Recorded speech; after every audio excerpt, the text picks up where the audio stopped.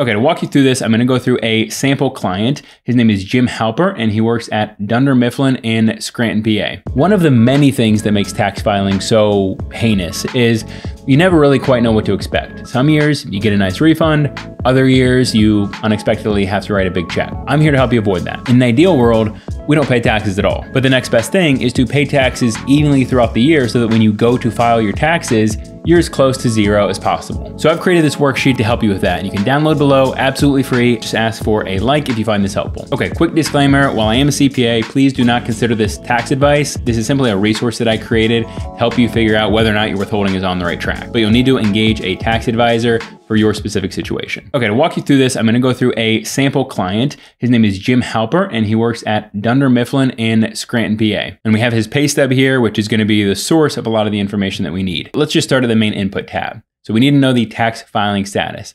So Jim is married, so we'll select married filing joint. Tax year we're doing this for is 2024. And then we need to get some information on the number of pay periods. So if you consistently get paid every other week, you likely have 26 pay periods per year. There are 2 months where you get 3 paychecks. But if your employer pays you twice a month, every month, you're gonna have 24 pay periods per year. This is important for us to know because we're gonna calculate how many pay periods we have left, which is gonna help us make adjustments if needed. Dunder Mifflin pays twice a month, so there's 24 pay periods per year. And then the pay stub that we have for Jim is as of October 15th, and this is the pay period end date. So this is the date for which he is paid through. And then we have the estimated paychecks that we have left in the year. Now this is a formula. If you think this is wrong based on your employer, they have odd weeks or something like that, then just go ahead and overwrite that. Another thing we need to decide is how do we want to project the rest of the year? Do we want to just annualize his year-to-date earnings, or do we want to manually project? So you'll have an option here. Number one is annualize.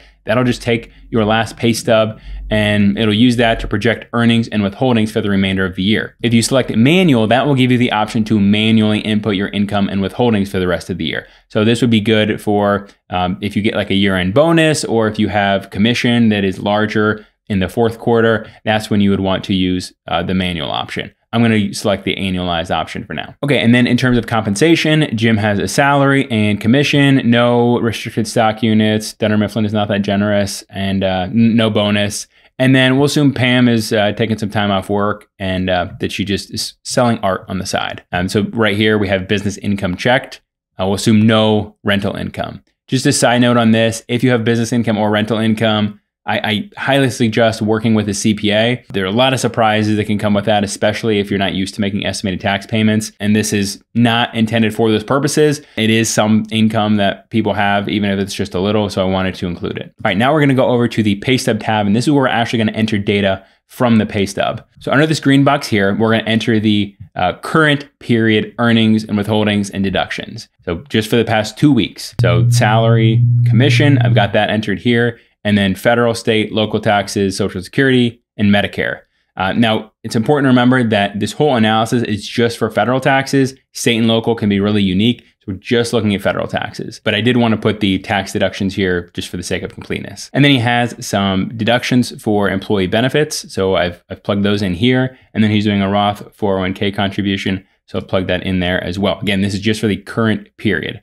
And then once you go under the orange box, we're going to enter all the year-to-date numbers. Now, every paycheck that I've ever seen has a current period and year-to-date numbers. This is really important for us to project out for the entire year. So now we're going to want to enter year-to-date amounts. Another important thing to note here is that all deductions should be entered in negative numbers. Okay, and then under this red here is where we're actually going to go ahead and annualize the income. So we're going to take the year-to-date, based on the number of paychecks that we expect for the rest of the year, projecting out the rest of the year. And then this final column is the total income and withholdings and payroll deductions that we expect for the entire year of 2024. So this box down here, the taxable wages, that's essentially what we would expect to be in box 1 of form W-2 when he gets that in January.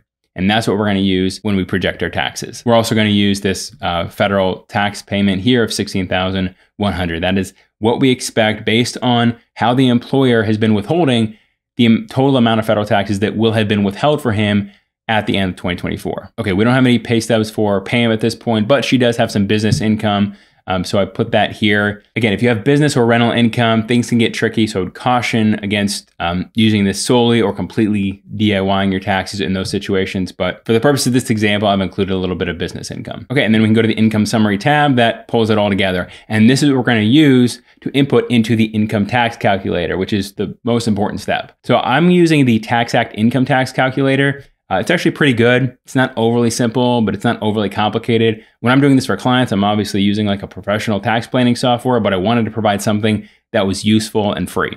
So that's what we're going to use here. So it's all pretty self-explanatory. Plug in the tax year, Jim's date of birth, which I'm sure is not accurate. Did not use Tax Act to complete last year's return. They are married. They are filing joint. I also have the spouse's birth date there as well. They cannot be claimed as a dependent. And they do have a dependent, one child. What was her name again? Peepa. All right, so we can move on to the next tab. Now we're actually going to enter the income. So we'll take the taxpayer wages from our worksheet that we've accumulated. This is what we expect the total 2024 income to be. No W-2 income for Pam, so we'll leave that blank, but she did have some business income. So we've plugged that in of $8,965. And then we want to enter the federal taxes withheld and estimated tax payments. Jim and Pam have not made any estimated tax payments. All federal tax payments have gone through his employer, and that amount is $16,100. And then if you had other sources of income like interest income or capital gains, you'll want to enter that here as well. For the purposes of this, I'm just leaving that blank. And then you want to complete the deductions as well, like mortgage interest, state and local taxes paid. For the purposes of this example, I'm just assuming that they're going to take the standard deduction. Okay, do you pay for any childcare expenses? We're going to say no, assuming that Pam and Helene got that under control. No energy saving improvements, no education expenses at this point. And then we actually get to the income tax calculation, or our estimated income tax calculation. So estimated taxable income of $128,209. The estimated federal tax on that is $18,302. We expect $2,000 in child tax credit and $1,267 in self-employment taxes on Pam's business income. Now, they've already paid $16,100 in federal tax payments through Jim's paychecks, so that leaves us with $1,479 that they would owe in federal taxes when they go to file their tax return in April, or the estimated amount, I should say. So we're going to copy that and go back to our worksheet, back to the income summary tab, and plug that into the total balance due section. Plug in the current date, and now we want to figure out how do we make up for this shortfall so we don't have to write that big check in April. 3 ways we can do this. Number 1 is modify Jim's tax withholdings through his employer to increase the federal taxes that are taken out each pay period. So we expect 5 paychecks through now and the end of the year. And so if we want to completely make up the estimated balance due, he would need to have an additional $295.80 withheld each paycheck between now and the end of the year. And he could do that by just entering that amount directly on line 4C of Form W-4, which would be provided by his employer. Second option would be to make monthly estimated tax payments between now and the end of the year. You can do that online. Here's a link to the IRS online account where you can do that. Since there's only 3 months left in the year, they would need to make monthly payments of $493 if they wanted that obligation completely satisfied by December. Now, if that's too big of a monthly payment and they can't afford that from a cash flow perspective, we can move on to option 3, which would be making estimated tax payments between now and April. So that would spread out the payments over 6 months instead of 3, and they would be monthly payments of $246.50. Now, since you're spreading out those payments more through April, you would likely owe a little more in interest and penalties, but with their situation, it'd be very minimal, if anything. This is something I suggest doing a few times a year. The later in the year that you push this off, the less time you have to tweak some of your federal tax withholdings if you're not on track. All right, well, that's it. Like I said, you can get this worksheet below. Hope you find it useful. Best of luck.